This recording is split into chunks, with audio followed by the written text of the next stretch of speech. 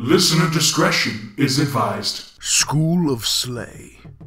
An erotic novel written by Dan Newman, Alan Ross, and Matthew Divito.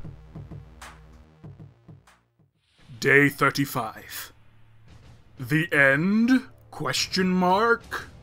It's been over 2 weeks since the last time I've written in this journal.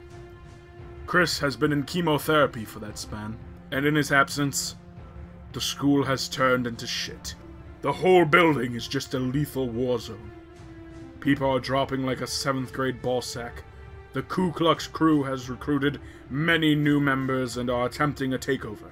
The only thing that has a chance of stopping the Ku Klux crew's global domination is the resistance. This includes Crystal, Aunt Jemima, and every single minority in the school.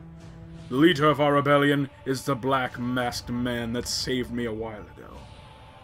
Around 11:30, the third battle of the day broke out in front of the main entrance to the school. The resistance was taking casualties and would surely have to surrender the battle for the third time today.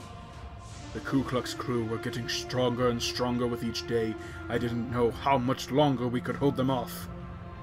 Before the resistance could wave the white flag, a police SWAT team broke through the doors of the school and broke up the battle.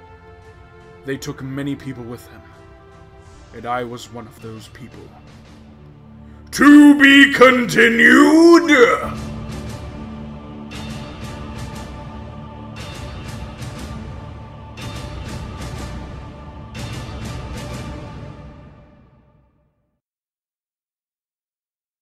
The end? Question mark? Shut up, bitch! Oh, I'm recording already. Cool, bruh. Bruh!